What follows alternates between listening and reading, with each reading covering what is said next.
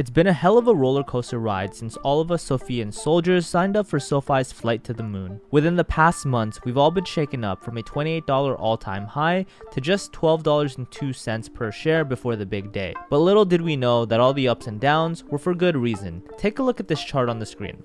This is what you call a quadruple mountain, or in layman's terms, a mega Godzilla pattern. Now I know what you're thinking, but Wealth Gambit, that's not even SoFi's stock chart. If that's what you were thinking, you would be 100% correct. We did that to test you. But now to SoFi's actual stock chart. As you can see, it still actually resembles a dinosaur's back. If you're new to our channel, hello and welcome to Wealth Gambit. On this channel, we cover the latest stock trends and news. If you happen to like that type of content, be sure to like and subscribe so you're notified as soon as we upload new videos. Just for transparency, we're not financial advisors and this is not financial advice, so please always do your own due diligence.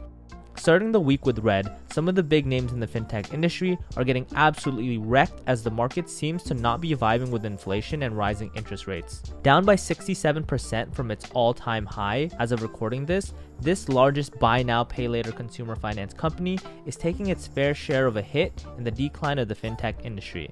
But the thing is, this firm has recently partnered with Amazon and Shopify and is said to deliver a 6,000% potential growth in the coming years as more users are expected to join. Upstart recently crushed the market's expectations in its overall revenue last year. With an initial estimate of $500 million, this fintech earned a total of $800 million last 2021. Now, for SoFi. We've all been waiting for the bank charter, and now that it's here, SoFi is all set to fly as this final regulatory hurdle in becoming a bank has been accomplished. In Warren Buffett's investment Bible, it was stated, the more the investor depends on his portfolio and income therefrom, the more necessary it is for him to guard against the unexpected and the disconcerting in this part of his life. In short, an intelligent investor must always be on guard against whatever is unexpected and underestimated. And apparently, inflation has been here to stay. The rising interest rates will definitely be a headache for Commander Noto and the other fintech pilots, as it could cause a change in the way consumers spend, leading to a potential decline in the lending volumes for all the companies mentioned. SoFi finally securing its bank charter isn't the only thing making history, as SoFi Stadium is making its own history as the stadium to first host an NFL Conference Championship game and Super Bowl in the same season.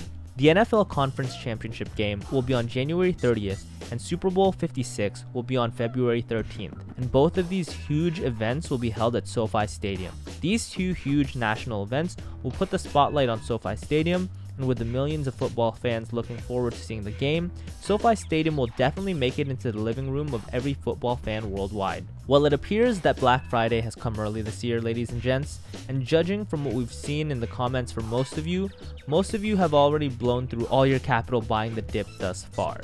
For those of you who still have capital, let us know in the comments below, will you be buying? That wraps up today's video, guys. What do you think about this news? Let us know in the comment section down below. As always, if you found any value in this video, please share it with someone who you think would get value from it.